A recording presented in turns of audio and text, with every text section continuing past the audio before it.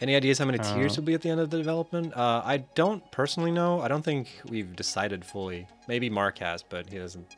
There's like there's a tentative answer, I think. Yeah.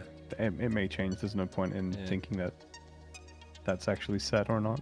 But the number of tiers isn't like the limit of like how much more content we're gonna add to the game. Because if at some point we're gonna need to like, at some point we're gonna want to add more content, but we're still like we're not gonna add more tiers. So we're gonna like spread it out more in the current tiers.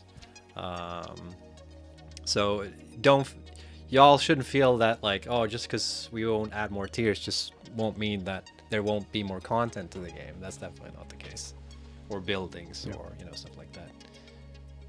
Yeah, that was like a sort of a thing that we had to address a lot before Update 4 came out. Is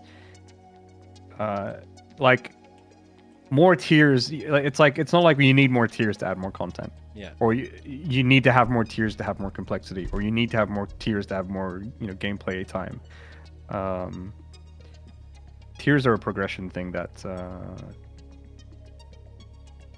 but you can still have more tiers just mean more space parts or space elevator parts, and I know how much you guys love making those. Loves those. Yeah, it's my favorite part of the game. 1,000 jet propulsion engine thingamajigs, or what is it called? Modular engines. Yeah, I saw the tier after tier 7 and 8, like the ones that you put in there. I saw those and I just sort of noped out and was like, forget about that. Somebody posted on a Reddit like before update 3, I believe, where they showcased like, here's what it looked like when you unlocked tier 7 before, and it was like 5 supercomputers. Like it was something super lame compared to cute.